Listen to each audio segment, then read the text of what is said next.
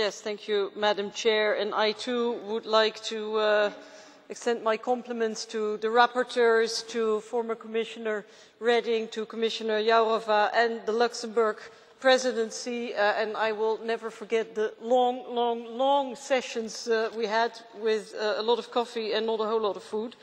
But this is the result of it. Well, we got food, but not very healthy food, lots of sandwiches and cookies. But I was just thinking, when we set out on this adventure, we were just getting acquainted with the first generation iPads. I suppose there's not anybody in this room who doesn't have an iPad. Well, when we started the first resolution, it had only just entered the market. So just to show how quickly things are evolving, actually a lot more quickly than we are legislating. But still, I too believe that the regulation and the directive do not constitute an obstacle, they actually remove obstacles. And something that we've been discussing a lot lately, we will discuss it later today, is fighting terrorism and sharing information. I am personally convinced that having common standards when it comes to data protection will actually facilitate sharing of information. It will create that trust that agencies need to share information.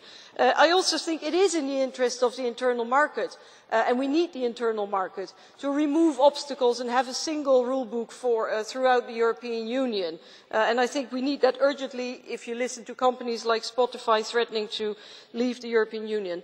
The final remark. I'm very glad that Europe is setting once again global standards. I think we can be really proud of ourselves, but of course everything hinges on the application and the enforcement. Just today there was a statement by the Working Party 29 on the Privacy Shield, and I would really urge the Commission to take their recommendation extremely seriously and show that we are serious about data protection, not just on paper but also in practice. Thank you.